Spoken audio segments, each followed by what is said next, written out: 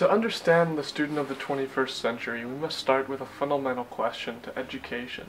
What is literacy? And yes, by definition, it's the ability to read and write, but our definition must also incorporate all of the language, knowledge, and competencies that our students have in various subject areas and skills.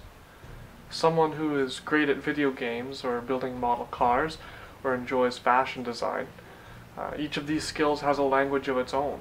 And just because one's literacy skills may appear to be at an average or below average level, when reading Shakespeare or a textbook, that same individual may be a master in the language of music or photography.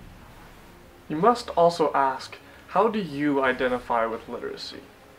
As a citizen?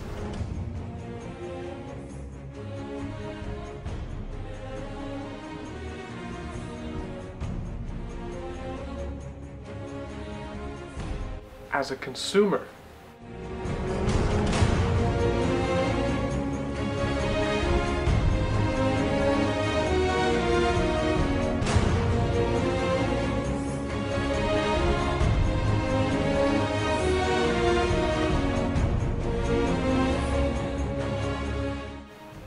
As a lifelong learner?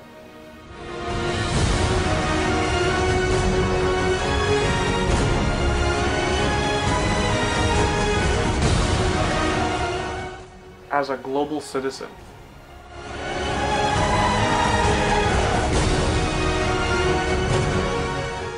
Each requires a set of skills needed to navigate that system, a required discourse unique to that task that you must use to interact with that system and others in it.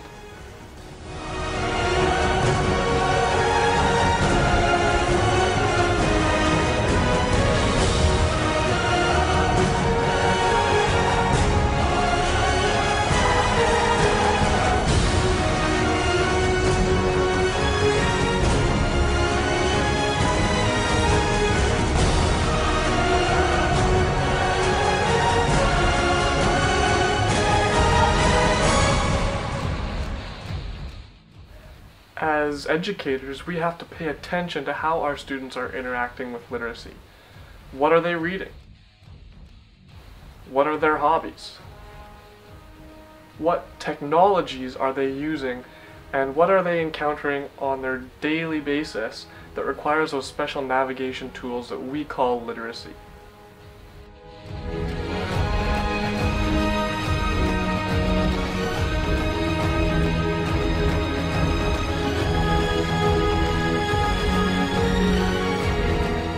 We have to recognize that young people don't always think of these things as skills or as literacy, something that they can bring to the table.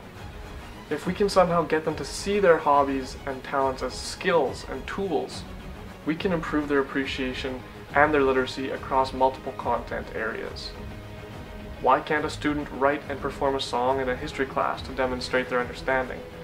Why can't they create a video or a play to show what they've learned in a mathematics class? We're now saying they can and they should. We're dealing with a generation of digital natives. Since the time they were born, they have been using this technology, but we still need to teach them how to use it safely and effectively. There's a new set of rules that we need to teach them. Internet safety, plagiarism, how to find credible information for research.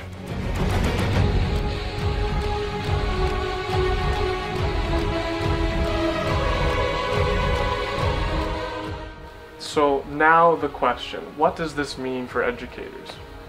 Well, as educators, we must recognize that it is through language and how our students use that language to interact with others that causes learning. Learning is rarely an independent activity, and technology, this idea of living in a global community, is making it remarkably simpler to acquire knowledge and interact with others who share similar passions.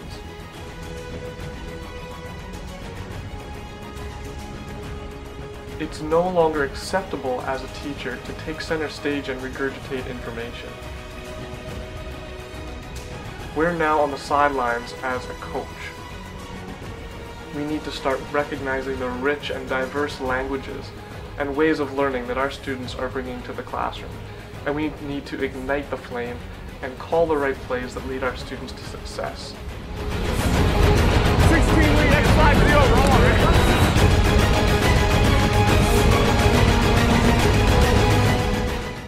No matter what the content area, we need to invite students to absorb and use the appropriate discourse, and to take on the identities related to that discourse.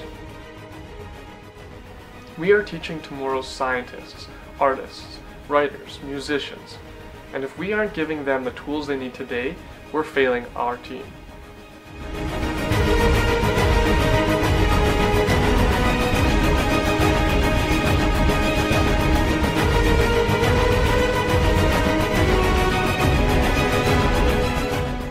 Education has changed.